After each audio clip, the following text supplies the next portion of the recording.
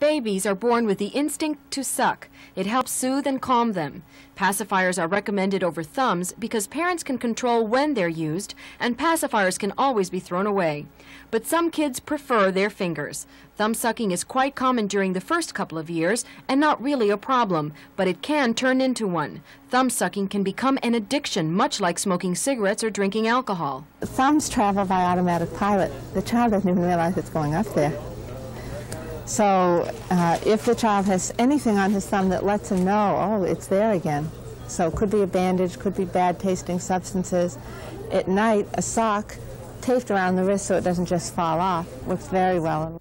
Dr. Susan Heitler, child psychologist and mother of 4 thumbsuckers, wrote this book to help children decide to stop on their own, and also provides helpful information for parents. By the time they're 5 and they're getting permanent teeth, it can be doing damage to their facial structure.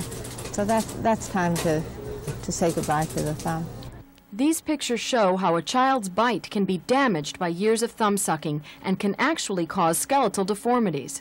Pushing the upper jaw too far forward in relation to the lower jaw, and finally causing a downward growth of the upper jaw. As a last resort, there are appliances a dentist can put in a child's mouth to help stop thumb sucking. Some can also help correct the resulting damage, which can even affect speech. The most common problem is what we call an interdental lisp, otherwise known as sloppy S's. If your child sucks frequently, is 5 or older, and is showing any negative effects, it's time to see the dentist. Reporting on Health and Medicine, I'm Diana Gonzalez-DeRuthi, Channel 10 Eyewitness News.